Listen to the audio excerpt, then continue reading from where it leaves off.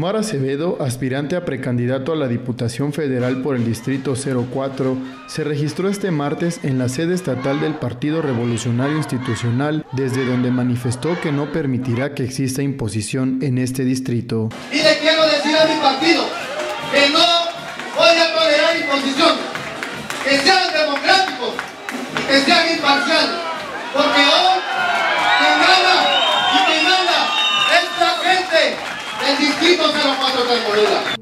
Respaldado por decenas de amigos y ciudadanos que coinciden con su proyecto, hizo entrega de los documentos a la Comisión Auxiliar de Procesos Internos del Tricolor. Acompañado de su esposa, el también coordinador de asesores del diputado federal Samuel Gurrión Matías, dijo que su registro obedece a una exigencia ciudadana. Sostuvo que conoce el distrito y ha trabajado, por lo que confía que se le otorgue su registro en busca de un curul en el Congreso de la Unión. Con información de Alondra Olivera para Diario Televisión, Néstor Ordóñez.